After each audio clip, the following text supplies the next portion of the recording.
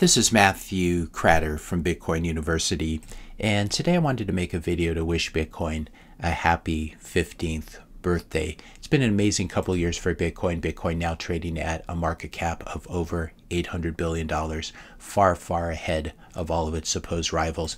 Bitcoin transferred about $1.4 trillion worth of value in 2023, and its hash rate went up from very, very high levels to even higher levels, going up 100%, approximately from 256 exahash per second to 517 exahash per second, easily making it the most powerful computer network and the most important computer network in the world. Some people date the birthday of Bitcoin to October 31st, Halloween 2008, when Satoshi published the Bitcoin white paper online and sent out an email when he publishes to the cryptography mailing list. I'll put a link in the description notes to the Bitcoin white paper so you can take another look at it. But a lot of people forget that the actual first block was mined or posted on January 3rd of 2009. This is the Genesis block, which used to be labeled as block number 1. I believe it's labeled as block number 0 now, has been the convention. But we can see here the timestamp was mined on January 3rd, 2009. And the miner subsidy, the miner reward, was 50 Bitcoin. Now, what a lot of people know about the Genesis block is that Satoshi embedded a very important newspaper headline from the Times: Chancellor on the brink of second bailout for banks. And there's been some question, why did Satoshi choose to embed this particular newspaper headline into the Genesis block, into the first block of the blockchain? I think there are two main reasons. Number one, to demonstrate that this block could not have been created before January 3rd, 2009. In other words, it did not predate that headline. There's no way they would have known. You know what a newspaper headline is before it's going to be published. And this demonstrates as well that there was no pre-mine to Bitcoin, which is very, very important, especially when you compare it to all the scammy cryptocurrencies out there.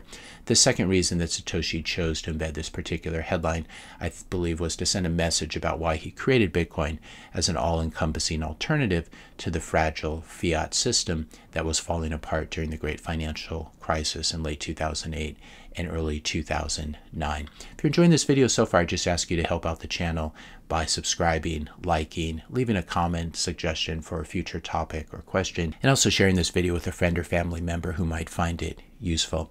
So Satoshi did not set out to create just another PayPal. This headline lets us know the context for this, and this is one thing that Bcashers, these Bcasher fundamentalists, always cite. They cite the title of the white paper, Bitcoin, a peer-to-peer electronic cash system, and they conveniently at the same time forget to mention Satoshi's many references to central banks and why good money also needs to be a good store of value as well as a medium of exchange.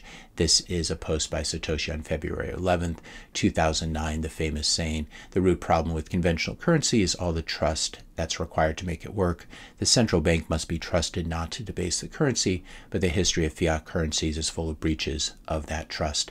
And that's why Satoshi gave Bitcoin an independent monetary policy.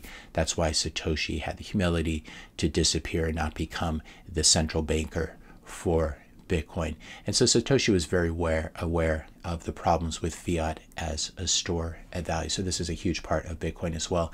I thought it'd be interesting to point out too how you can read this embedded message in the Genesis block. If you just go to any block explorer, this is the Blockstream Explorer, and you go to the Genesis block, block number 0, and you scroll down, you will find in the Coinbase, which is where the miner reward is normally posted, you'll find this script, this hexadecimal script, and you can basically select it all the way from 54 to 73, and then go on Google, type in hex decoder, and you can use any of these. I believe I'm using Crypty. You paste in the hexadecimal format, and it will spit out the text, the Times, January 3rd, 2009, Chancellor on the brink of second bailout for banks. Another fun fact, the 50 Bitcoin reward in the Genesis block is technically unspendable as well. It doesn't really matter anyway, since none of the Bitcoin presumably mined by Satoshi have ever moved, been sent, or spent. By contrast, Vitalik has been dumping his ETH on his followers for years and years and years. Satoshi never dumped. He just gave an amazing gift to the world and then humbly departed the project. And this is one of the things that really distinguishes Bitcoin from cryptocurrencies that have living founders and living roadmaps. Also, unlike Ethereum and other cryptocurrencies, other shitcoins or altcoins, Bitcoin was not born with a price. It had zero monetary value really until Laszlo exchanged 10,000 Bitcoin for 2 Papa John pizzas on May 22nd, 2010. So the monetization of Bitcoin was spontaneous. It took place over many years. It was slow and organic. It was not engineered by bankers or venture capitalists or other crypto grifters with their initial token allocations for insiders. As we can see here, the red or pink shows what insiders gave themselves out of a project. And this is not how you create a neutral currency. I would say that the Genesis block and the beginning of the Bitcoin network on January 3rd, 2009 really is a monetary declaration of independence for the 21st century. Satoshi saying we refuse to accept the funny money of our fiat overlords and proposing an alternative. The Genesis block is the shot heard around the world in the revolution against central banks, because Bitcoin is ethical money for 8 billion people. This is something that central bankers have never been able to provide. They've been able to enrich themselves and their cronies, but they've never been able to provide ethical money for 8 billion people. Ethical money like Bitcoin that can't be confiscated by politicians or debased by central bankers. And Bitcoin really is this monetary foundation upon which we and our children and grandchildren will rebuild human civilization.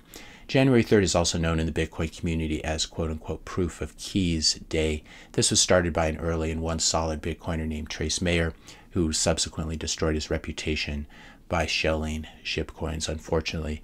Proof of Keys Day is a time to check your self-custody setup. It's just a reminder, an annual reminder to do this, though you should really be doing this probably weekly or monthly.